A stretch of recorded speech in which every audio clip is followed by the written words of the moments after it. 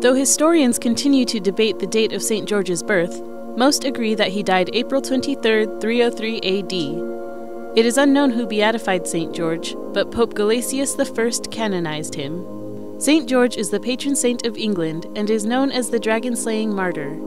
George was born to a Roman officer and Greek native, both of whom came from wealthy families and practiced Christianity. When he was old enough, George entered the Roman army under Diocletian, a friend of his father's. George excelled in the army and by his late 20s was given a prominent promotion.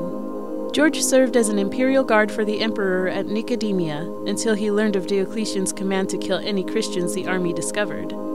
George boldly pronounced his faith in Christ to his superior, who did not want to harm his friendship with George's father and also did not want to lose George.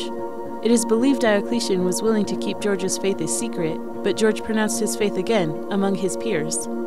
Before so many witnesses, Diocletian could do nothing but attempt to convert George to serve Roman gods.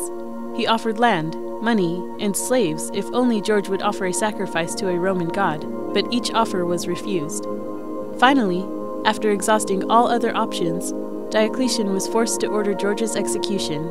Before his sentence was to be carried out, George gave all of his wealth to the poor and was tortured several times. He was lacerated on a wheel of swords and required resuscitation 3 times, but he still refused to recant his faith. On April 23, 303 AD, George was decapitated and his body was sent to Lydda for burial. Other Christians honored George, who from then on was considered a martyr.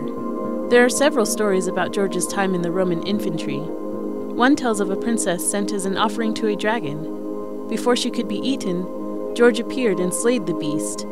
Afterward, the entire kingdom was converted to Christianity. This story greatly influences the various depictions of St. George, which often show him slaying a dragon. The dragon he slays represents Christ's enemies, such as evil acts and demons.